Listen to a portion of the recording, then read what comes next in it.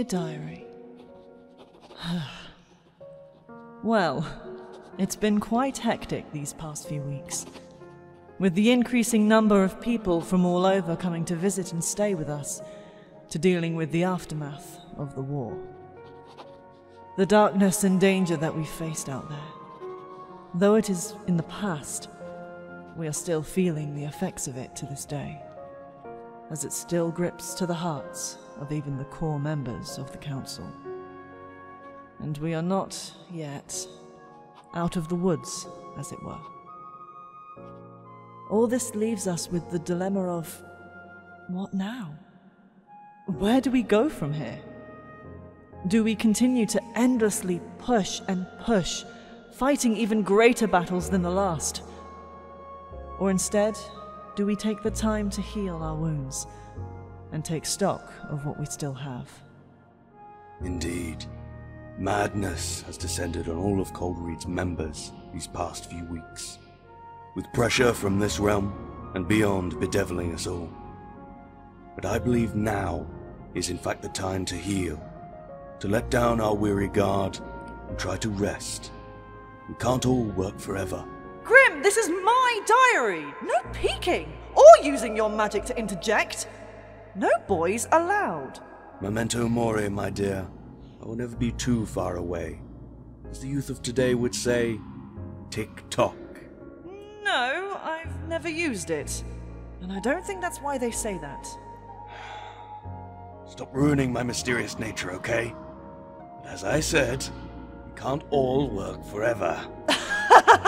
You can't, maybe, but I find myself to be as strong and motivated as ever.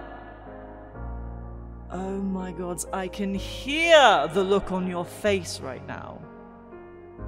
All right, maybe not as ever. Maybe half as ever. Fine, I'm not. We all aren't. Perhaps you are right, Reaper. A little slowing of the pace might not hurt too much. But I don't want to stop or fall behind. I don't want people to think I'm slacking off when I've put just as much work into this as they have. And you won't. But you must slow down from time to time, else you walk too close to the fickle mistress of burnout, which we have learned about from lessons past.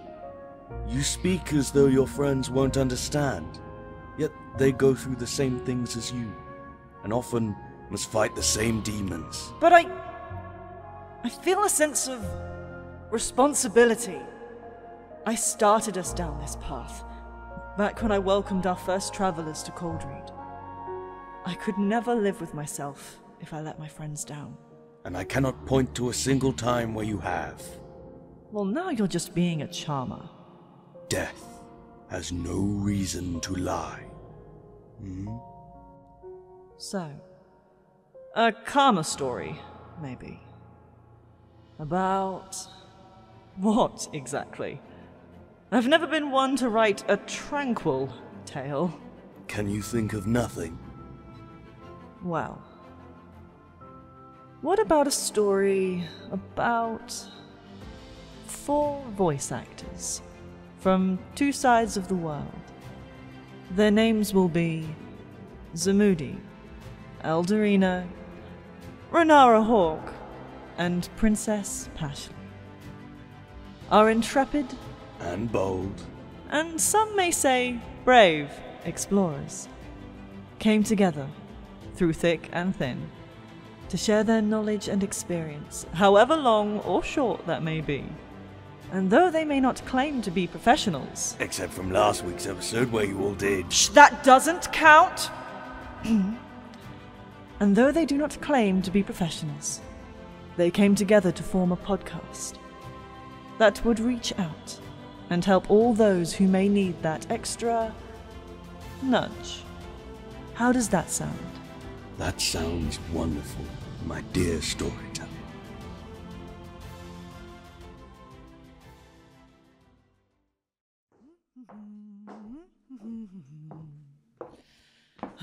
Okay, right. How hard can it be? Let's do this.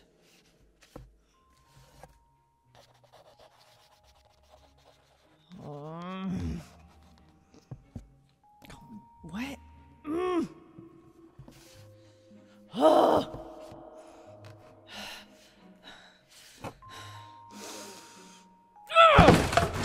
Maker's breath! I didn't hear you enter.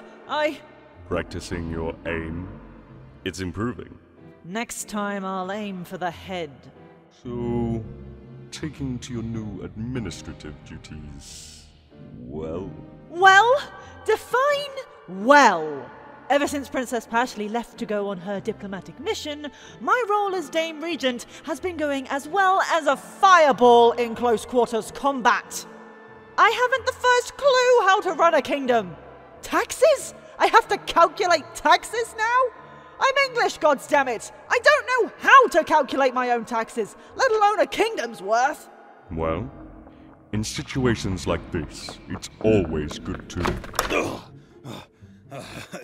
Hey, Renara, I need to, put in an order, for, let me see, half a dozen more anvils, about 10 pounds of lard, and perhaps a new apprentice. There seems to have been a, an accident. What in the name of all that is holy do you need lard for? Well, apparently it's a common lubricant in most workshops. It is, I swear. I need it for, I don't need to know what you guys lubricate in your spare time. Can't you see I'm a bit tied up here? Ah, yes. On the topic of needing assistance, there is a small matter to which I need to... Renara. Just who I needed to see. I'm really glad I didn't end up inside your desk. Anyway, I came across this rather old and very rare manuscript that details a pretty potent warding spell. Yes, and? The components that required to cast the spell are extremely expensive. There it is. I was hoping that maybe I could perhaps use some of the treasury's funds to obtain them, please? Oh, no, Beardo. I got here first. That money is going towards my apprentice, anvils, and lard. I thought you took your training anvils off years ago. Apprentice and anvils and lard. Commas, Zamudi. They save lives. Unlike your poor apprentice that I saw get flattened earlier. Yeah? Well, at least I don't look like I hang out with the Crypt Keeper. Enough, both of you! You managed to get Renara into a stun lock. Unfortunately, I have one more thing to add. Oh, gods, no. Well, I was out on my usual rounds, tending to the newly departed bodies, as always. Get to the point! And one of them just woke up. Was it your work or Ravenmane's? Because if he's back... That's the thing. There was no necromancy at all. He just came back to life. Oh, that's not how it works! I really shouldn't be surprised. What is it now? The third time the laws of magic have been broken? Yes, well, he's standing outside if you want to talk to him. I'll just go get him. I saw the guy outside, but I just thought he was part of the furniture, you know? How do I examine a man without being too intrusive? Ooh, perhaps it's time to test out my new... Not in my new office, Zamudi. I'm not cleaning him off the walls if things go sour. We will do what any sane, normal human being would do. Ask him a million questions until he gets annoyed with us and leaves. I wouldn't get annoyed at all. That sounds like a great idea. Hey. Hello. You all seem like lovely people. They are. Jeff, this is the Council of Coldread. Here we would like to ask you questions about life, the universe, and everything. Oh, I know the answer to this. It's 42. Wrong universe, Jeff. What? Oh gosh, it does all get so confusing sometimes. One day I'm sailing past Niagara Falls, then I'm in... where am I exactly? Well now, this is something we can help with. Take a seat, everyone, and allow us to explain exactly what you've gotten yourself into.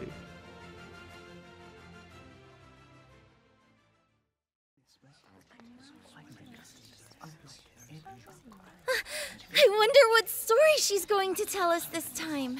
I bet it's going to be about dragons, or monsters, or monsters fighting dragons.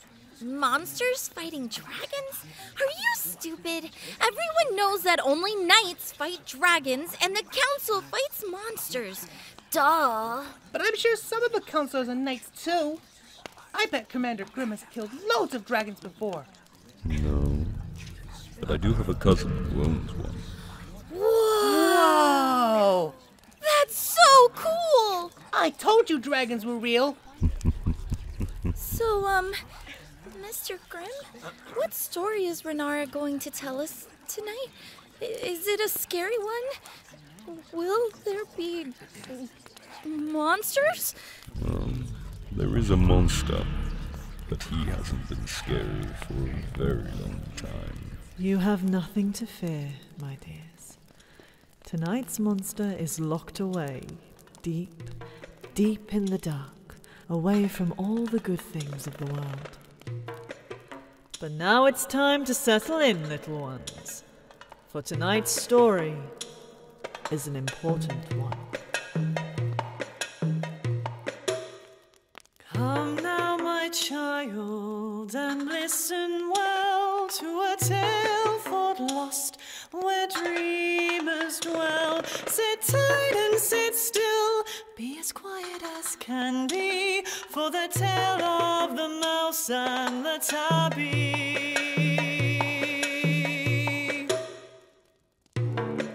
Mouse and the tabby? I thought that was going to be a monster. But to a mouse, the cat is a monster. Shh! Will you two be quiet? I'm trying to listen. In all my years, I've never been told to shut up by a child. For this tale would take place in the land of the judged, where cruel barbs would spring, and the earth would weep blood. And caught in our game, this little mouse ran, every footstep in line with the gods' plans.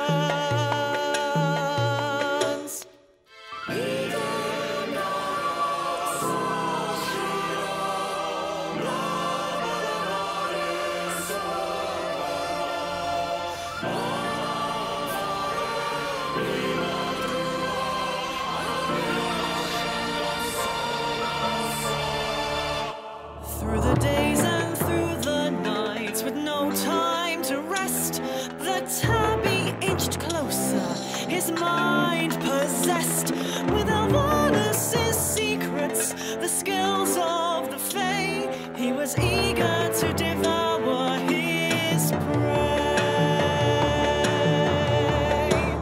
And high up above him, the grey spattered skies, the gods placed their bets, and the stakes were high. But a moon could not bear it to watch the mouse's plight, and took pity despite the gods' delight.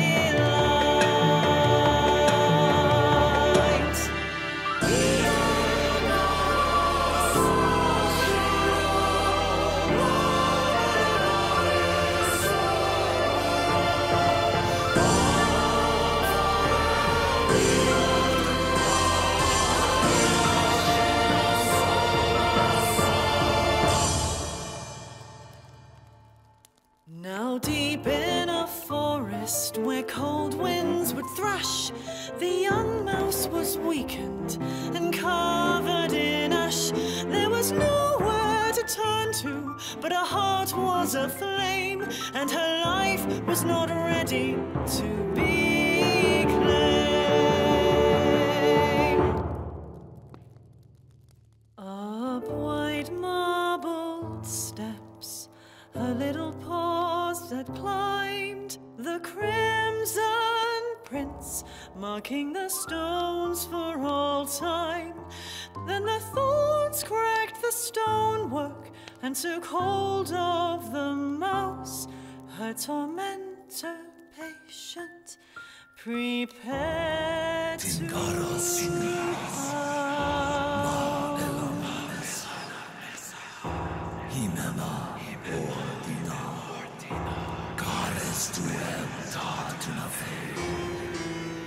Within the tabby's eyes was pure blackness. "Finally," he said, "I have you now." The mouse glared back in defiance as she swore her final vow.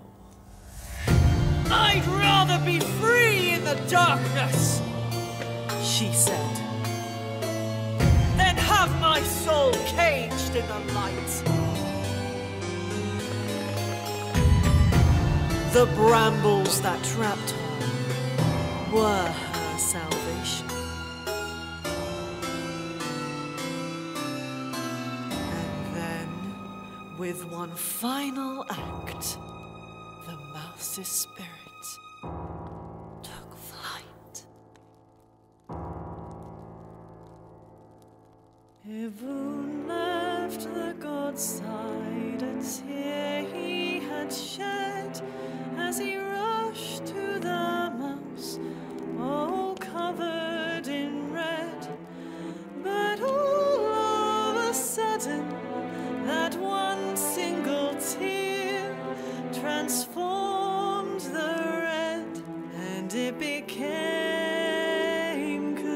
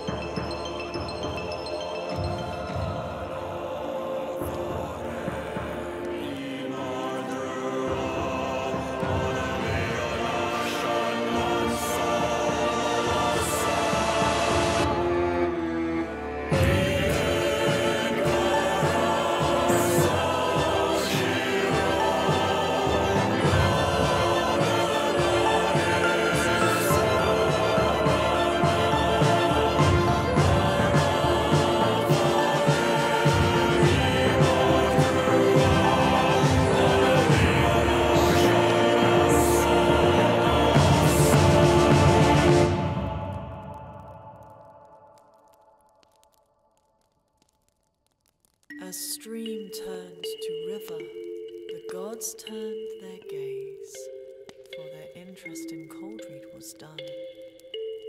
Evun and his Nashasem, together and bound as one.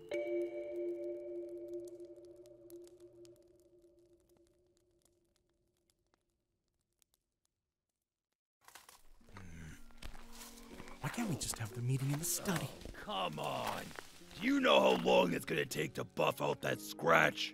Of all the places to call a meeting, this is certainly the most unconventional. Zamudi, this is Grim we're talking about. When has anything about him been conventional? Thank you for coming so quickly. I promise you the need is dire. Grim, stop being so... grim. What's going on? Why are we at the edge of your territory rather than your house? Follow me. I need to show rather than tell you.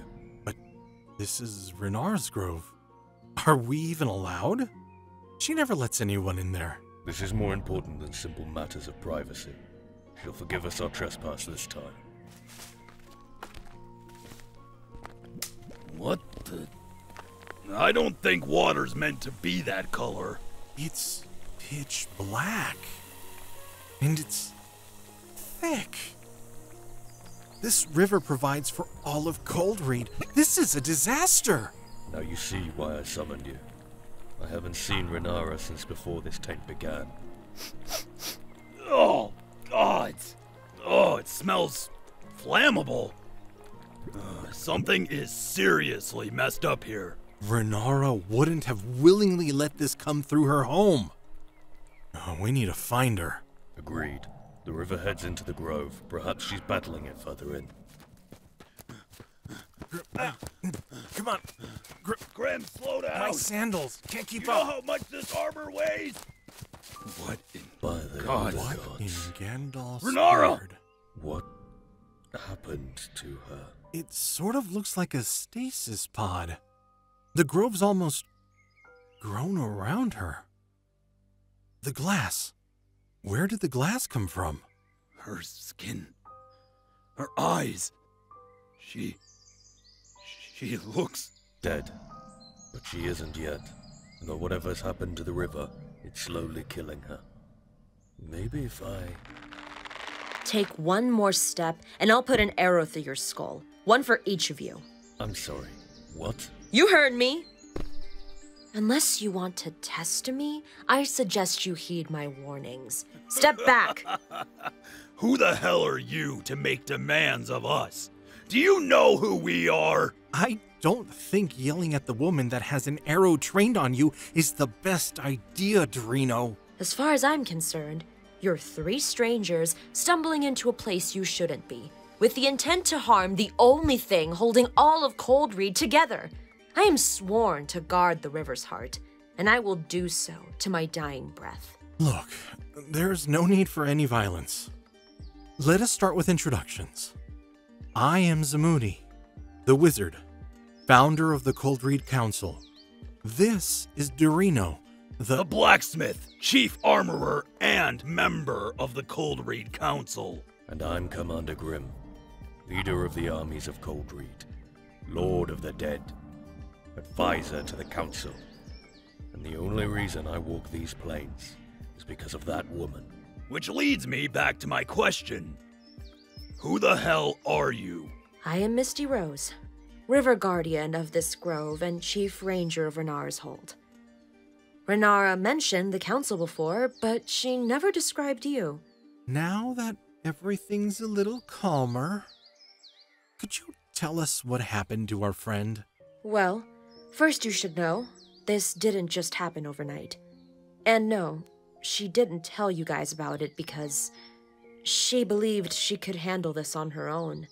And at the time, the threat didn't seem so severe. Yep. Yeah, that sounds like Renara. Okay. Anyway, after a few days, we rangers started to notice Renara getting weaker. Started off small, getting out of breath, using more magic than normal. Then over a period of a few weeks, we noticed the river getting darker. And as the sludge began to appear, she just began to wither. That was when we realized she was connected to this river. I see. Renara's magic is powerful. So whatever could do this to her must be serious. Yeah, we got that, Thomas Dedison. Yes, well, do you mind explaining this, for want of a better word, coffin? We built it to preserve her. This pod keeps her locked in time. Though it took all the magic we had left. This dark river is leeching our power, like it did to hers. Chronomancy. I see. You've done well to preserve her. I only hope the taint hasn't spread beyond the... Hey, I thought I heard you lot. I didn't think you guys got out of the castle much. Friend of yours? Yes, he is. Now please stop pointing arrows at everyone you meet. Oh, goodness gravy, is that Renara? This must be where the whole gosh darn thing is coming from. The whole damn what now? It's like the beginning of the battle for Coldread all over again. Well, at least for me it is. All the crops are dying. Whatever this black sludgy stuff is, it's leaching into the ground and ashing everything that's growing. Ashing? Yeah, it's like they're dying from natural causes from what I can tell. But it's like way too fast. They're decaying, rotten. It's accelerating time. That is a very rare power indeed. Grim, why do you gotta be so ominous and foreboding all the time? If it's spreading into the ground, then we need to find where it's coming from and put a stop to it. Now. I'm not leaving Renara's side. And remain here and guard her. We will find the source of this dark magic. Oh yeah, squad time. Let's go.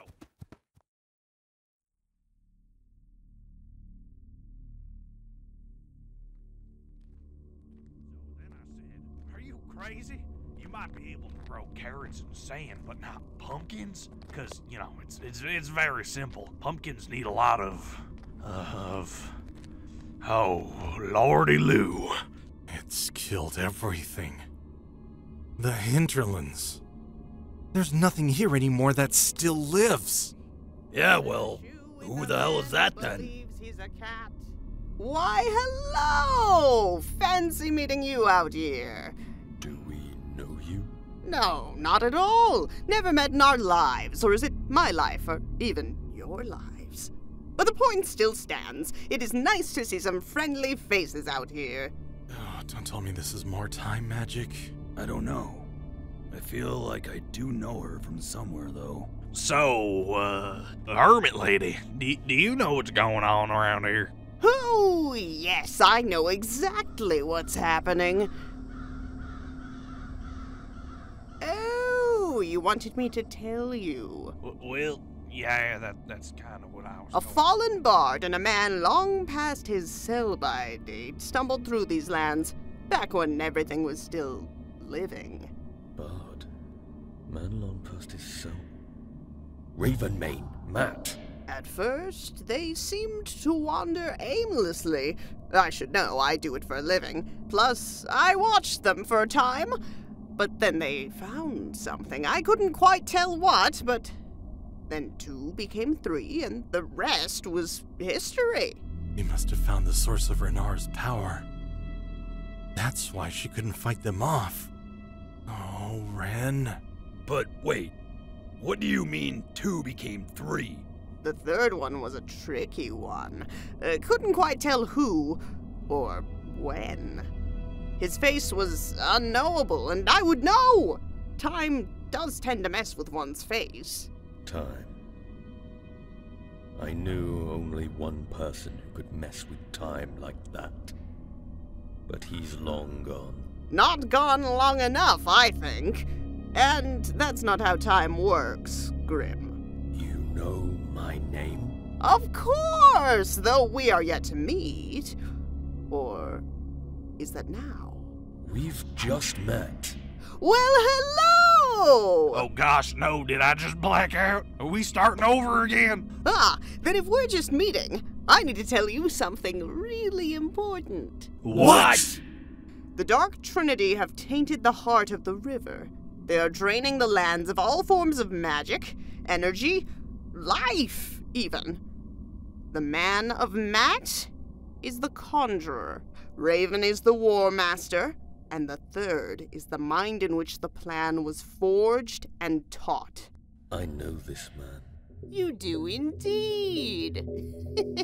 Tempus. Bingo! Yahtzee! Ding, ding, ding! First prize! Tempus Fugit.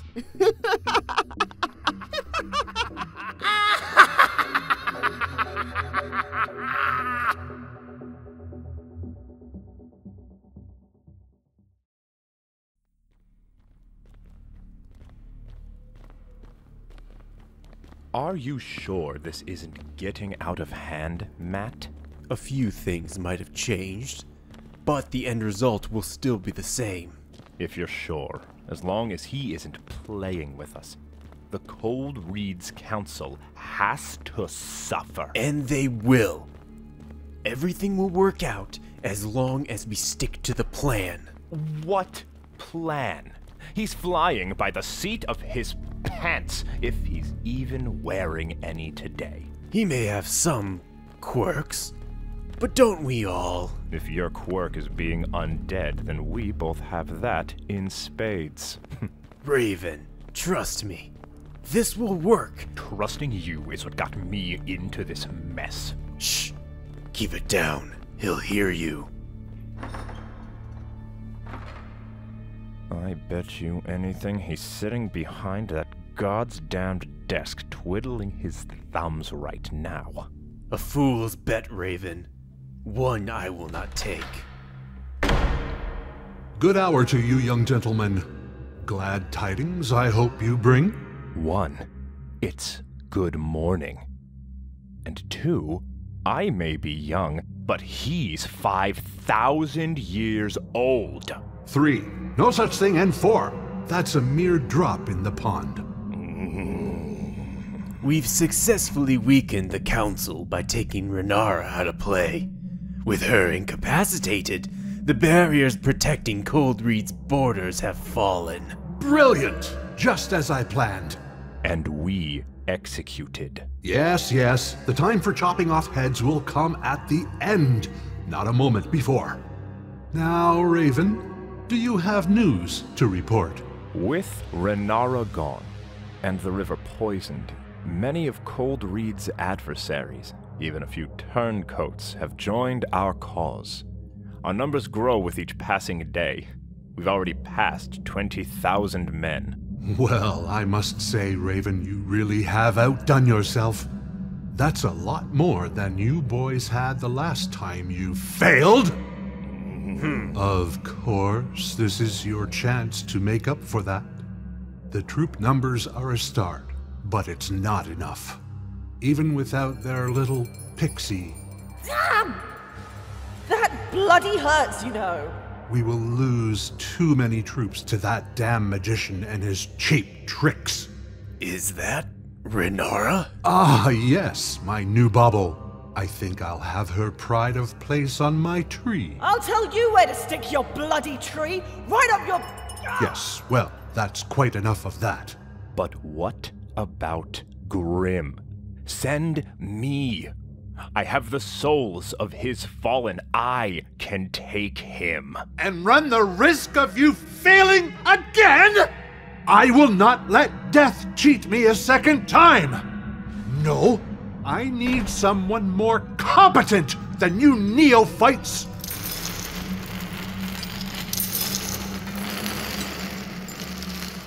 Meet the newest member of our council. He is a wraith. That is all you two need to know. I shall not fail.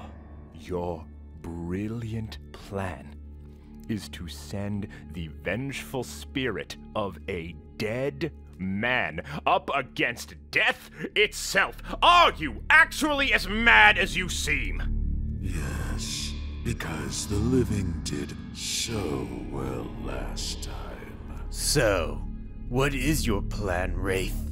How can you defeat him where we could not? Your focus was divided, tainted by anger, or perhaps even fear. I have no such weakness. You speak with such venom, Raven, but your vengeance lacks substance. Like your defenses when your friends abandoned you. And you, Matt. Your confidence does little to hide your unwillingness to do what is necessary.